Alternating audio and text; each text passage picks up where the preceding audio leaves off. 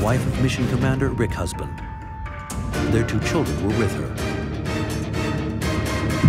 That it's a fearful time. I mean, it's pretty spectacular to watch someone you love launch on a rocket, on a space rocket. So that's a pretty intense time.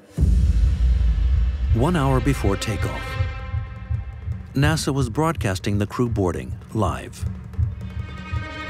You can see Commander Rick Husband, the first to enter the orbiter, as is the tradition. The pressure was intensifying. Une fois que vous êtes installé dans la navette, c'est toujours un astronaute au dernier moment qui vérifie que vous êtes bien sanglé sur votre siège, que toutes les connexions sont bien faites. La porte d'accès se ferme dans le pont inférieur et les techniciens s'éloignent. Et vous savez qu'à plusieurs kilomètres à la ronde, il n'y a pas d'autres êtres humains que vous-même. Il n'y a personne parce qu'une fusée, c'est une grosse bombe potentielle. Is roughly equivalent to a small nuclear device. That it is a controlled explosion.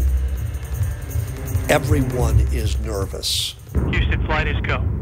An accident some years previous haunted the world of space travel. Mila, NTD, verify, ready to resume comm.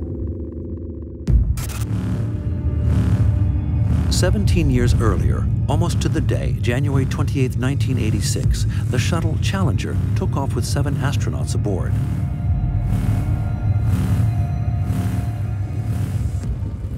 Just 72 seconds after liftoff, a fault in the booster seals caused an explosion.